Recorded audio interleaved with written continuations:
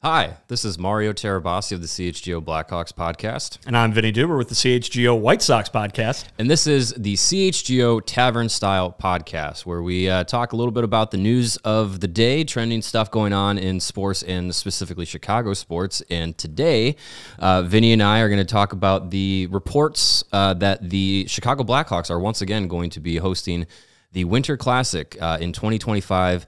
Reportedly going to be at Wrigley Field, that coming from Ben Pope of the Chicago Sun-Times. And Vinnie, I don't know if you've been tuned in too much to the news today, but a lot of people are saying the Blackhawks, again, get the Winter Classic. And while that's fair, they've had about 9 million outdoor games. A lot of people are saying, like, is it too early for the Blackhawks to have the Winter Classic? You know, this is a team that's in the middle of a rebuild. They don't really have the attractive NHL names that you would want in one of these marquee events. But from my standpoint, you have Connor Bedard. That's the biggest attraction to getting this game and getting Chicago involved in it again. Absolutely. I mean, it makes perfect sense to me, right? I mean, this is a guy who came into the league and already is one of the biggest stars, one of the guys that fans are gravitating to. Isn't that exactly what you want with your marquee games, with your showcase games? Certainly when the White Sox played in the Field of Dreams game, which was kind of a similar situation, Who were they playing against? The Yankees, right? I mean, the Blackhawks are just one of those teams in the NHL. They get eyeballs, and it seems to make total sense as to why the league would want them. I get why hockey fans probably maybe of other teams are a little like, all right, here we go again. But to me, it makes perfect sense. Yeah, and I think the too early time frame, I think also some concerns, while it's about how the team is made up, I think also thinking about, like, okay, it's in Wrigley Field again. It's the Blackhawks again. It's Wrigley Field again, even though it's renovated since 2009. You look at some of the other venues that the Blackhawks have played in. They played at Notre Dame Stadium in the Winter Classic a number of years ago. That was technically Chicago's Winter Classic. And you had an outdoor game at Soldier Field. They haven't played at Guaranteed Rate Outdoors. I know the White Sox are talking about a new stadium. The Bears are obviously talking about a new stadium. Would it have made sense to maybe have waited to say, here's a brand new venue in Chicago that you can put on that stage?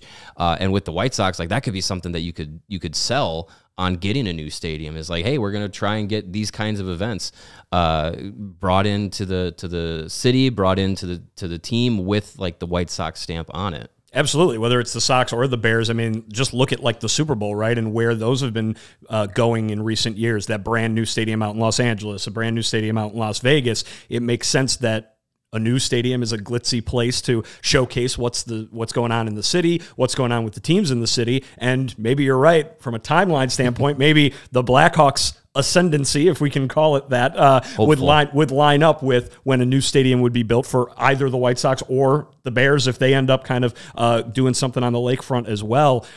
For me, though, the same old kind of comes not from the fact that they're going back to Wrigley Field. I mean, listen, at the end of the day, if you're going to have an outdoor game at a stadium in Chicago, Wrigley Field's the one to do it at, right? Yeah. But the fact that you're just doing it at a baseball stadium again, and I think, you said 15 years it's been since the first one that was at Wrigley Field.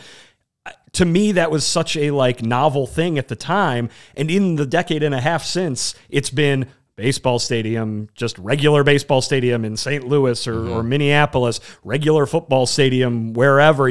There haven't been a lot of unique venues, in my opinion at least, outside of just, once you've played a hockey game in a baseball stadium or a football stadium, you've kind of seen it. Yeah. To me, it's less about, oh man, they have to keep wedging the same teams in there, like the Blackhawks or any of the other bigger teams, maybe for the Canadian audiences as well. But more so, make it a spectacle again. Yeah. You want to have it in Chicago?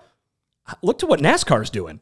Having it down in Grant Park, something like that. Throw a rink and some temporary seating down there in the park. You get the whole skyline. I mean, you get the lake in the background. Right on the lake, that to me would be a reason to tune in, whether I'm a Blackhawks fan or somebody watching out in California or up in Canada or anything like that. To me, make it a spectacle. Make it something where, you know, I think I was reading earlier today, there's been some suggestions, put it on the National Mall, you know, for when the Capitals host it again in D.C. I mean, rather than putting it in, I think it's been in Nats Park. Like, what's cool about Nats Park? Like, yeah, it's hockey outside. We've seen that for almost 20 years now. Right. Let's see it in some really wild, cool places. I think there was, you know, some people bandying about the idea of put it on the Strip in Vegas, you know, that kind of thing. To me, that's the cool thing that would get me to tune in. To, you know, I get, let's put it in a glitzy new stadium. Sure, if your heart's set on having it be in a baseball stadium or a football stadium, yeah, maybe wait till the Sox got something new down there in the South Loop. But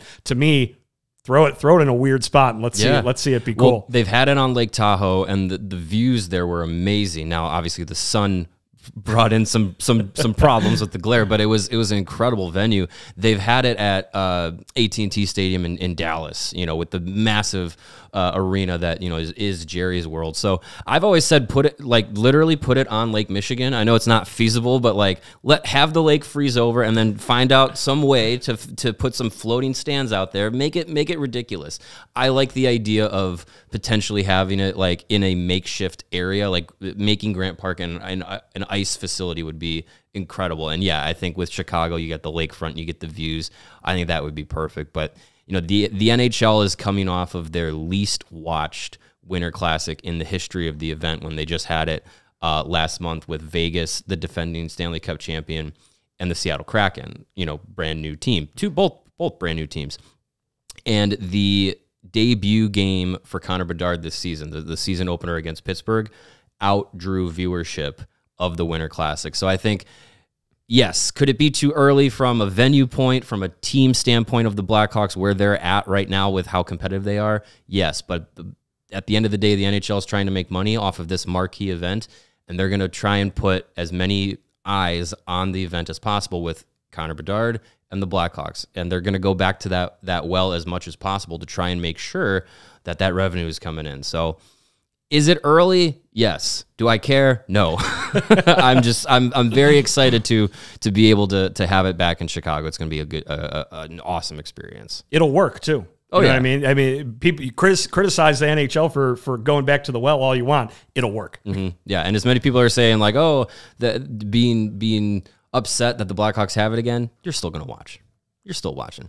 And just like you're still watching CHGO Tavern Style here, that I love this new endeavor that we're doing here. I love these quick conversations, and I love being able to interact with everyone in the office. Like, coming into this, you and I have had a few conversations in passing, but it's great to have some face-to-face time behind the microphone. Absolutely. All right. Thanks for listening. We all silly like the mayor.